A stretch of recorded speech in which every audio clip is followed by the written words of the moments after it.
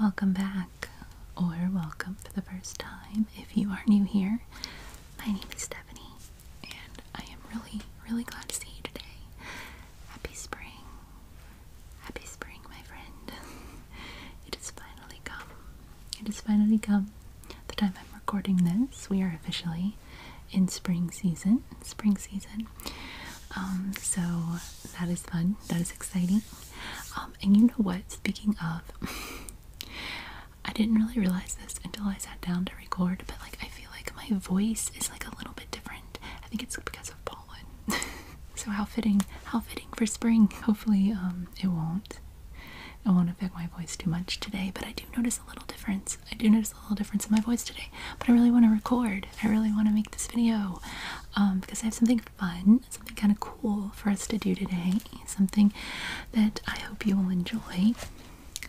So, because of it being spring and Easter is coming too in like 1 week, almost a little over a week away from Easter because it's so early this year. It's so early. March 31st is Easter. So this is a very cool book. It's a vintage book. It's from 1953.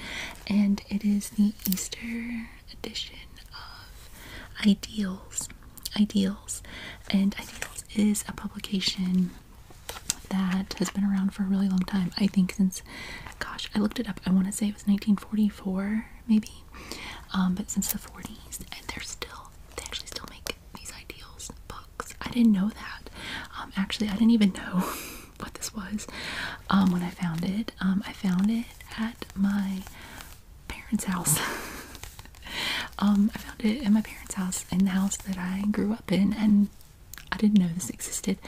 My mom had a really cool antique secretary. We had an antique secretary. I've adopted it, now it's at my house. But she would store like family stuff in it, in the drawers. There was just like all kinds of interesting things that I cleaned out. And actually, guess what? She had like 2 or 3 vintage magazines. She had 2 or 3 vintage magazines in there, so I saved them so we can do videos with the vintage magazines. And side note, we're gonna do a vintage magazine again soon. I know it's been a minute. It has been a minute since we did a vintage magazine. But I was saving. I like to do them kind of in the same time of year, you know, where they are published, although I guess it doesn't really matter, but it's just fun. So I have a spring one. That, not from my mom's house, but that I've had for a while. It's Better Homes and Gardens. From the 30s, actually. So I thought we would do that soon. Anyway, that's just a little side note. But this book was in the secretary, and I was like, what an interesting little book. But this is the Easter issue of Ideals magazine from 1953. It has poetry and prose in it.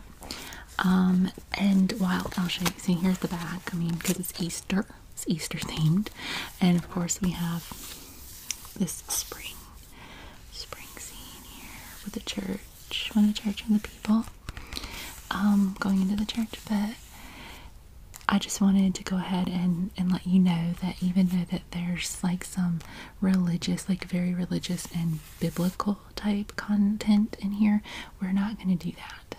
We are going to go with the more spring themed. We're going to do the more spring themed things in here. So I thought it'd be fun if I could sit here and read. Could I read to y'all? That'd be okay. Normally when we do magazine videos, I do the overhead camera and we just see the pages, but I don't know, this is a little different than a normal magazine. And I just thought maybe we could sit together and I could read you some poems. And there's a story in here. And I'll read you a story. It's a short story. So we'll do some springtime poems, and there will be a little bit of like Easter bunny stuff. Like not anything heavy. Nothing religious or anything like that. Just some light, breezy springtime content for you. So, we will go ahead and get started reading our Ideals publication. Here are the first two poems that I'll read for you. And you can see we have like a pretty blooming tree here behind, and some greenery. Well, we're assuming it's greenery. It's just like a grayscale photo, but you know, just a little spring scene behind it. Footsteps by Agnes Davenport Bond. Springtime danced about my garden, frisked about upon the sod. Now the violets are springing where her elfin feet have trod. These are imprints where she wandered, where she scampered in her play, waking nature from her slumber, spilling color on the way. Springtime, joyous, happy springtime, leaping with a restless flare. She is welcome in my garden. She is welcome everywhere. And then the next one is called Countryside. Countryside by Merle G. New. Come, walk with me along the rustic way, where lilacs blow and blooming fruit trees sway. Long you and I have known the countryside, have loved the beauty of the fields so wide, have felt the softness of the springtime breeze, and heard the rustle of the aspen trees. Some folk there are who crave the city crowd, and thrive amid the traffic tumult aloud. They live and work where trains and subways roar, and of their fate will ask for little more. But you and I would stifle in the maze, would long for country skies and quiet days. No pressure on us as the twilight falls, just rest from work when sleepy robin calls. So walk with me along the rustic way, among the pleasant things of every day. The next piece that I'm going to read is called The Golden Hills. The Golden Hills. And we just have this nice kind of mountain, this little mountainous scene, and it's like a little, I think that's a road. Yeah, that's the road that goes through it. I thought it was a stream. I thought it was like a little stream at first, but I think it's the road. I think. Anyway. So, The Golden Hills. The Golden Hills by Grace Noel Crowell. Wasn't that right? Okay, so once in a dark and troubled time, when I saw no road ahead, a wise and kindly counselor sat by my side and said, each morning I drive down a valley road to get to my work, and I can often see nothing at all for the fog that blots out the earth and sky. But I say to myself, I shall drive ahead, carefully, without sight, for I know I shall come onto higher ground where the hills are gold with light, and I just keep on. Oh, wise, kind words that fell on my heart that day, nothing can blot them from my mind, nothing can take them away.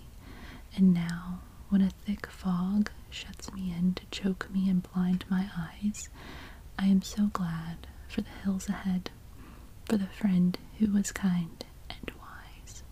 The next one is kind of like a little a long Easter poem. And it says, one Easter long ago. I'll show you the illustration up close. Here you go. See, we have the kids. And then man and woman over here. And this one is called One Easter Long Ago by Mrs. Roy L. Pfeiffer, I think. I don't think it's Pfeiffer. I think it's Pfeiffer. So Mrs. Roy L. Pfeiffer. When I was but a little miss, and you a sturdy boy, we planned one Easter time to fill our mother's heart with joy. We wanted to surprise her. We yearned to make her glad. So we saved up all our money, every penny that we had, and we'd creep away to count it in the attic, dim and cool, or to add some hoarded coppers to that precious little pool. Then we'd whisper, plan and giggle in our innocence and bliss, when you were but a sturdy boy, and I a little miss. We wished to buy a flower, a fragrant lily tall, but the pile grew, oh, so slowly, though we scrimped and saved it all. And then one sunny morning, while we planned and whispered there, we heard a telltale little squeak upon the attic stair. We thought that Mother'd heard us. We wondered if she had, but when the smiling face appeared, we saw that it was Dad. His eyes were bright and happy, and we knew he must have heard, but he reached into his pocket and he never said a word. Then, early Easter morning, we went to Mother's bed with our sacrificial offering, a pot of tulips red. Since then has many a springtime passed, and many a lovelier plume has found its way on Easter Day to brighten Mother's room. But none was ever loved so much, indeed none seemed so fine, at that first simple blossom on that long-gone Easter time. Then, with lots of love and pennies, a little lass and lad bought an Easter flower for Mother, with a little help from Dad. So, the kids saving their little pennies, and then we have the mom, the dad. The mom's holding her tulips right there. Nice scene here. The next poem is called Lovely Things. This is what the pages look like.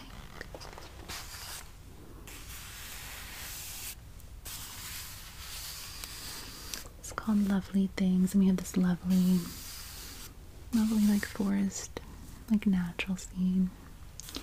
And this poem is by Mary Pollard Tynes. Mary Pollard Tynes. Lovely things. My heart is stirred by lovely things. An opening rose, a droning bee, the flash and flare of burnished wings, an April tree. The meadows and the hills, blue mist, gulls and a sea, wind swept and wild, the sunset's gold, a far white cloud, a little child. For beauty is not bought and sold, and he who loves life's lovely things shall walk the way of love and hear the whir of wings. Here on our next pages, we have like an illustrated forest, little bird, little grassy area here, and the path kind of meanders. So this poem is called April. It's by Edgar Daniel Kramer. It says, although she is weeping as she treads the hills, as she walks the meadows with the daffodils, while folks wisely whisper of her doubts and fears, I see April smiling through a mist of tears. Although she is weeping as she shyly goes where the lilacs murmur to the waking rose, while folks are complaining as her white feet pass, I hear April laughing in the fragrant grass. Although she is weeping as she walks the earth, as the clods are lifting into glad new birth, while folks are lamenting that she fares with grief, I hear April singing in each trembling leaf. Then our next poem is called Spring Beauties. Spring Beauties by Maisie T. Newsome. I should have cleaned the rugs today and washed the windows too, but I watched a robin tend her young, as all good mothers do. The dishes went unwashed because the tulips beckoned me, and a violet carpet in the woods was a lovely thing to see. My little house is always neat. It shines from room to room and stands inspection any day, but not when violets bloom.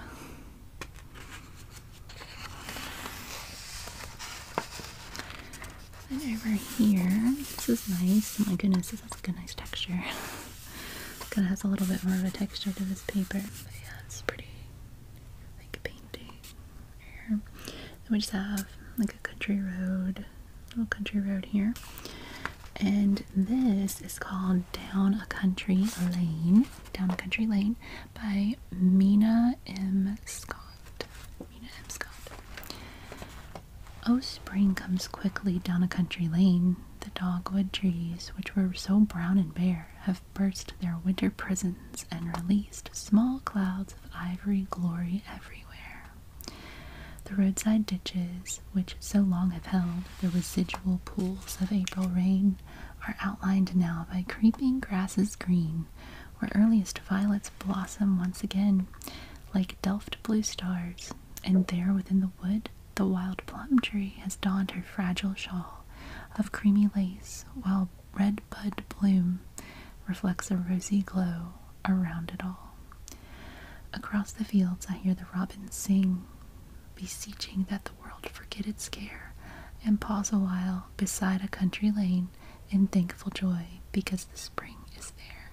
Our next poem is over here on this page, and we have like this country scene. It's a really cool fence here, some trees. This next poem is called Pixelated by Geraldine Ross. Folks who could walk with me in spring would whisper, "She's a silly thing." I say hello to mild old cows and smile at birds on budding boughs. I sit on damp, decaying logs to hear the symphonies of frogs. And on the ground, still damp and cold, I roll like someone 5 years old. At dusk I come back, bruised and stained, but very grandly entertained. Oh look, it's the Easter Bunny. We have a really cool like Easter illustration here. So we have the Easter Bunny, Easter family really, Easter Bunny family, and they are painting eggs, and we have all the little bunnies all around. They are helping. They're helping. They're cute. They're cute. So we are going to read a poem called Easter Bunny's Secret. Easter Bunny's Secret by Mrs. Roy L. Pfeiffer is back. We have her. Okay, so this says, Old Jack Frost took his brushes one crisp and chilly day and went to paint the countryside in colors bright and gay. Did he? That's interesting. I've never really thought of Jack Frost that way. Look, they have... I think this is supposed to be him. Right here. Right there. That's supposed to be Jack Frost. And he's like, I never really thought that's part of his deal. Maybe it's just for this poem. I don't know. When I think of Jack Frost, I think of like Santa Claus 3, you know, like Martin Short, like situation. Although he turns good in the end. Sorry, spoiler alert. It's been out for a minute though, so I don't think it's too bad. But it's not. I didn't think that was part of his contract. That's okay. Let's read on. I'll even start over. Sorry for the tangent. Sorry. Okay.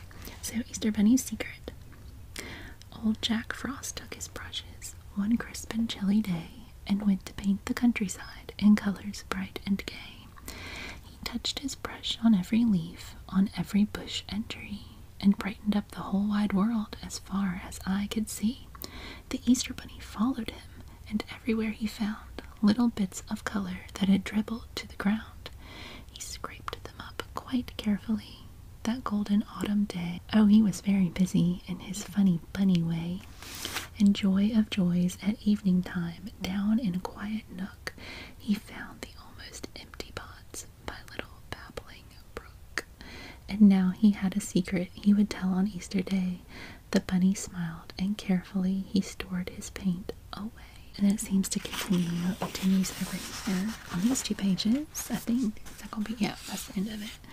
Alright, so we have, here I'll show you the pictures. You can see them. See, there we go.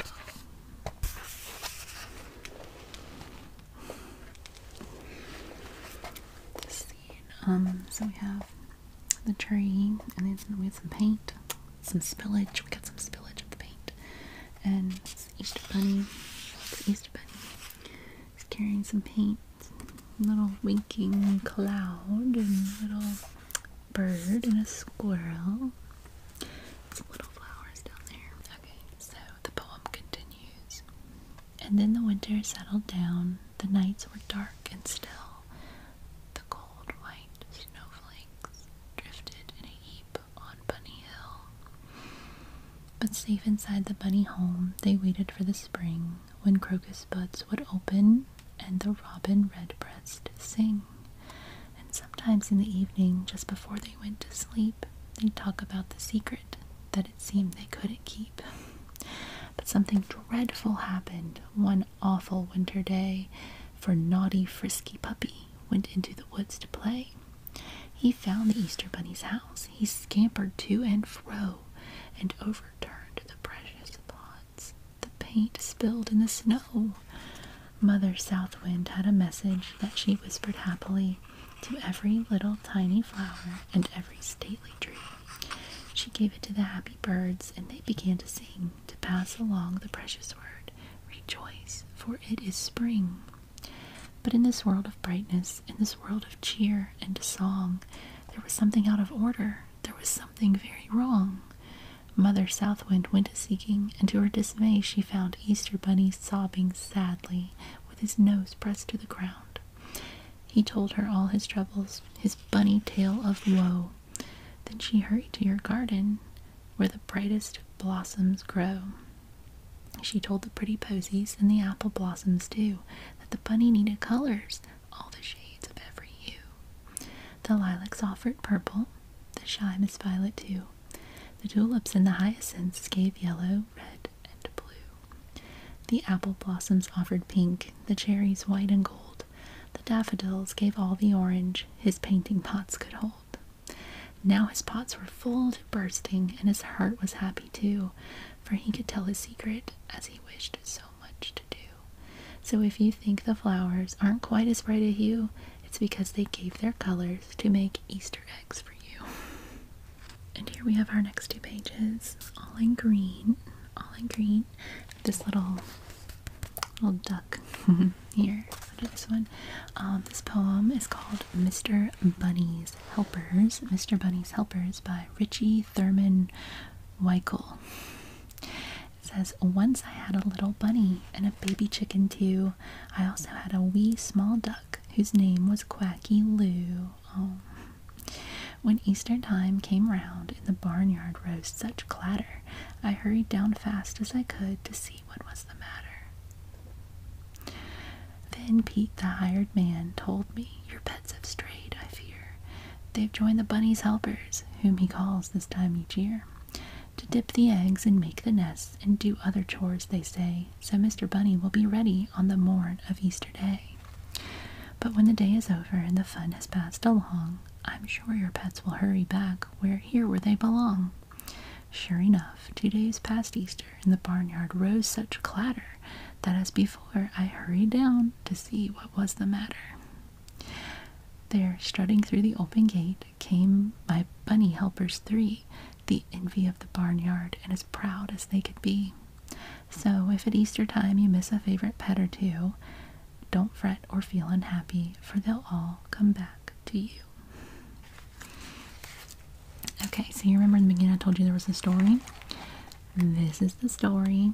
It's just like 4 or 5, it's a few pages, but it's the only story. I thought I'd just read it, and it's called Just After Easter. I haven't read the whole thing through, so this will be new for me too, but I kind of looked it over, and it looks like it's about the Easter Bunny and some kittens and stuff, so I think we're okay.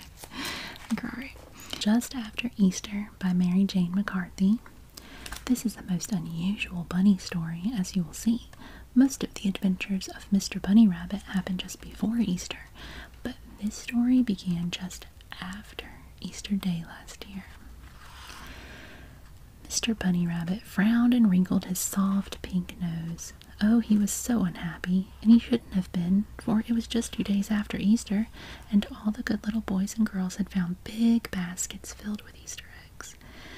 But Mr. Bunny Rabbit wasn't thinking about the Easter just past. He was thinking about Easter next year, and that is why he was so unhappy. He sighed a great big sigh, for he had such a big problem, and he didn't know what to do. And then he sighed again. His floppy ears flopped forward, covering his eyes. What was he going to do? Just then he heard a noise. It was Whiskers coming down the road from White Fur Village. Why, that gave him an idea. A very good idea, he thought. He would ask Whiskers, who was the mailman for all of Animal Land, to paste a big notice on the fence in the middle of the village. Can you see Whiskers pasting the sign on the fence? And what does it say? So, can you see Whiskers? Can you see Whiskers? Here. He's right there. And his sign says, "Notice. Will all of my little kitten helpers of White Fur Village meet here at the fence at 2 o'clock today? It is very important. Mr. Bunny Rabbit." Oh, he's like dressed up. He's like dressed up in a little outfit. Okay.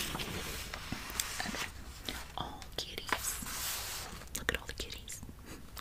And I guess that's the bunny rabbit. Wow. Looking sharp over here. Look at that. Bunny rabbit. Bunny rabbit. Okay. So on with our story. Well, you know how fast little kittens can run and scamper. So you know that it didn't take long before everyone knew about the meeting. And long before 2 o'clock, all of the kittens were waiting at the fence. And oh dear me, such noise.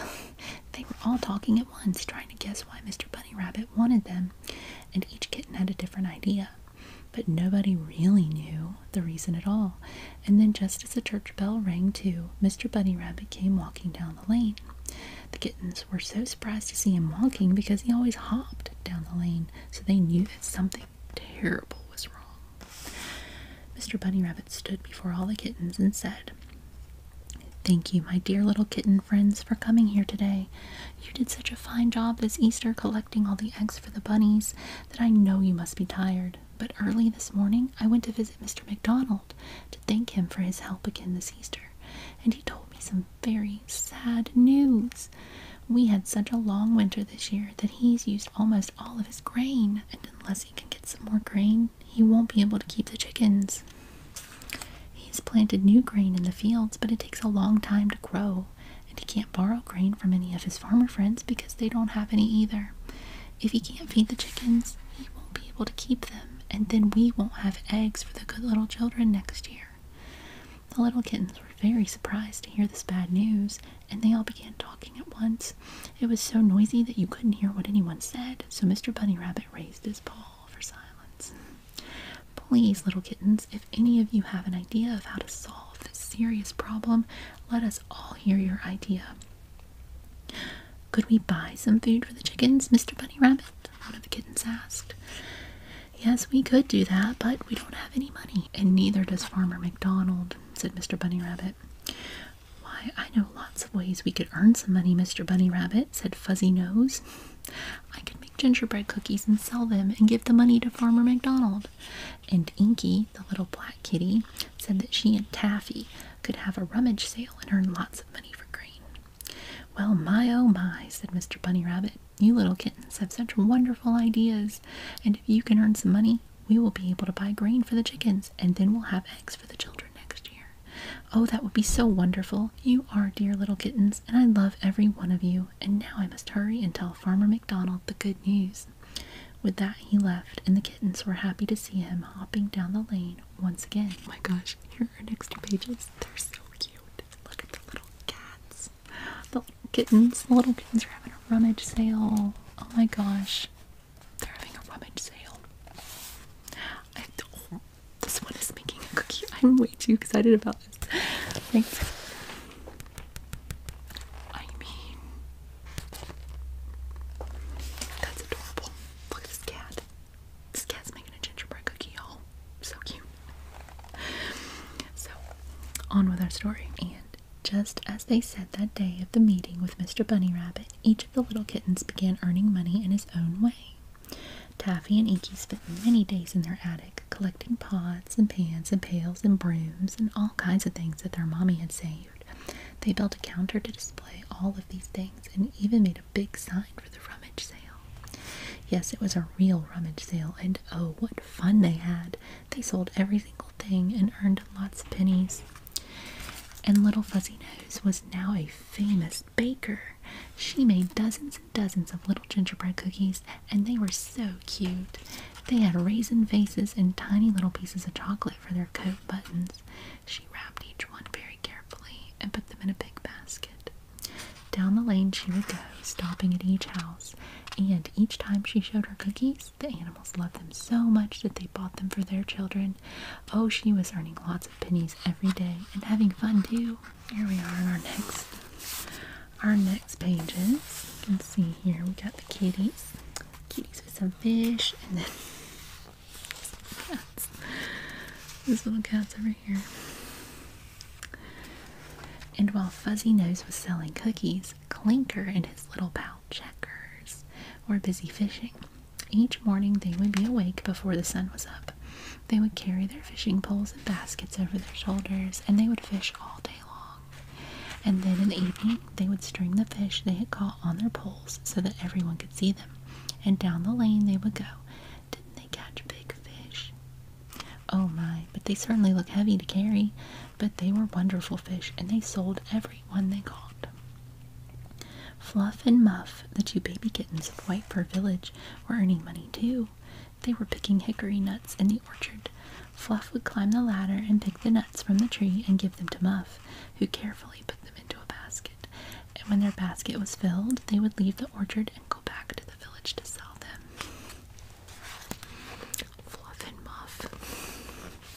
Fluff and Muff and Clinker and Checkers. Clinker and Checkers. Here are the next pages. Next couple pages is the end of our story. It's the end of our story. For the next few weeks, all of the kittens were very busy earning money, and with every kitten working hard, it didn't take long at all for them to have enough money so that Farmer McDonald could buy some grain for the chickens. He bought the food from a farmer who lived far, far away, where there wasn't any cold winter. And oh, the kittens were so happy now, and so was Mr. Bunny Rabbit. Each time he told his bunny friends about the kittens and how much they helped, his little cottontail would wiggle and his pink ears would twitch with pride. Oh, how he loved those little kittens. And Farmer McDonald was so very happy that he told the kittens that they could play on his farm any time they wanted. And what fun those little kittens had. They played hide and seek in the straw pile and ran in and out of the barn door, but most of all, they liked to help Farmer McDonald feed the chickens, just as Whiskers is doing here. There's Whiskers. Whiskers is helping to feed the chicken. All that summer, the kittens played in the warm sunshine, and in the fall they played in the orchard, running between the trees. It was such fun. But soon wintertime came, and then the kittens rested so that they would be peppy for Easter, because it is at Easter that the kittens work their hardest. They scamper all about the farm, collecting eggs, and when they have collected many baskets, they pile the eggs into a wagon for the bunnies to pull to the treehouse of Mr. Bunny Rabbit. And there they are with their egg wagon. And there in the treehouse, Mr. Bunny Rabbit colors the Easter eggs, which are all good little children find in their baskets on Easter morning. So I hope you enjoyed our little story. I know it wasn't longer. It's a short story, but yeah, I hope you liked it. So here we are on our next couple pages. We have a couple poems here. It's a pretty forest scene on this one. We have like a silhouette. See that? A little silhouette. This girl in a dress. She's got some flowers. So, this next poem is called The Flowers Awakening. The Flowers Awakening by Yuda Ramsey Bates. Spring Beauty lifted her tiny head and peeped shyly all around, wondering if in her woodland bower signs of life could be found. Yes, there was a charming anemone, and close to an old dead stump stood her last year's neighbor, Mr. Mushroom, big and plump. And there was modest Miss Violet in her bonnet so blue and trim, the Dutchman's breeches were marching along on their slender, graceful stem. Down by the brook, sweet Buttercup nodded her head of gold, while Jack in the pulpit stood erect and preached in accents bold. All through the woods, as the wind passed by, could be heard so sweet and clear the genial bluebells tinkling out, "Ho, ho, friends, spring is here." Spring Beauty smiled a happy smile when she heard the gladsome news, unfurled her dainty petticoats, and danced in her little green shoes. And then this next poem is called The Pirate Wind. On this page here, The Pirate Wind by Millie Walton. The rowdy wind went roving for conquest to prove his might. Although I felt his powerful breath, he was hidden from my sight. He made the dead leaves scamper. Trees wildly waved their arms. Across the March sky, fleecy clouds sped by in great alarm. He whipped my skirts about me and boisterously pulled my hair. And when I fought against him, of course, he was not there. I heard his robust laughter as he gloated over each freak, and then the blustering pirate boldly kissed me on the cheek.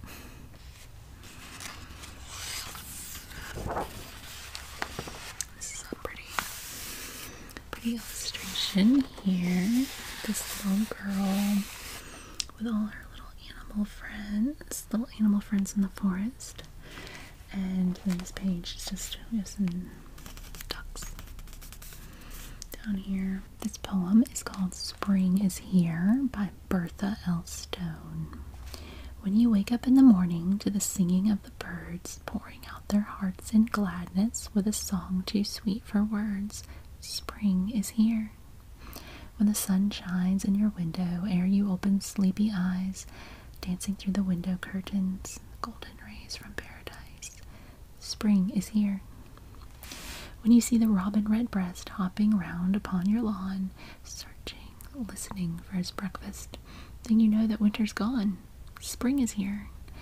When the sky so blue it shimmers as it greets the newborn day, while the cloudlets white and fluffy float along their lazy way, spring is here. When the breeze at early mornings, sweetly fresh, caressing pure, and the air divine elixir doth our every ailment cure, spring is here.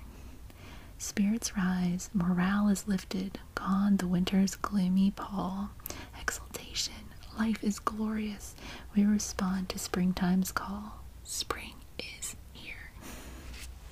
This one's called Blossoming Time by Agnes Davenport Bond. It is blossoming time, and for miles around the orchards are pink and white as their fragrance is carried upon the breeze and wafted into the night. The meadows are lush with budding flowers, and the streams are buoyant and strong. All nature is lavish when April time comes, with its color and beauty and song. New life from the old comes up all about when springtime returns again. Old dreams are reborn and hope is renewed once more in the hearts of men. And here we have our next pages. Nice floral, this purple floral illustration. And then we have this green page. We have little lambs. Little lambs down here. Hopping about. And this one is called Spring Fever by Helen Etnier, I hope. This April day of sun and shade seems to be expressly made to take a walk in, to explore the countryside beyond my door. I know a place back in the hills where I might find wild daffodils, and on the way I'd surely see the pink veil of a redbud tree. The greening pastures on my way would hold some baby lambs at play. White clouds would drift across the sky. I'd hail a soaring butterfly. But suddenly I'm worn and tired. Something surely has transpired within the hour to make it seem it's nicer just to sit and dream. Here we have our next couple poems. This has like a nice river scene. And then we have this little child over here. So this poem is called The River Bend by Frank H. Keith. I walk through woods where streams are young, and bright new songs are freely strung from tree to tree, where buds are thick on merry stems, and children pick bright blossoms in childish glee, ignoring signs and fines, and me. I walk along the river bend where youth and spring forever send their fairest blooms, and sadly I am conscious of how soon they die. I who saw youth and hurried past the river bend of life so fast. And then our next one is called Happiness is a Child. Happiness is a Child. We have this little child right here. This is by Ethel H. Bailey. Happiness is a child with merry shining eyes, alight with wonderment and filled with surprise. Happiness is a child with woeful, tearful plea to soothe a bumped head or heal a bruised knee, who comes in for a kiss with candy-smeared face, and from the dawn to dark scatters toys every place. Happiness is a child with the first Christmas tree, who claps his hands with joy, the lovely thing to see, who sees a treasure rare in the first flower of spring, and finds a new delight in every living thing. Happiness is a child who kneels at night to pray and asks, please bless Mother for all she's done today. And here we have our last poem, and it's called Drop a Pebble. Drop a Pebble, and that is exactly what is happening. What this little boy's doing. He's dropping a pebble. Right here, some beautiful swans on the bottom. Okay, so Drop a Pebble by James W. Foley.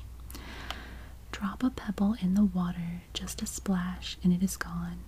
But there's 100 ripples circling on and on, spreading from the center, flowing out to sea, and there is no way of telling what the end will be.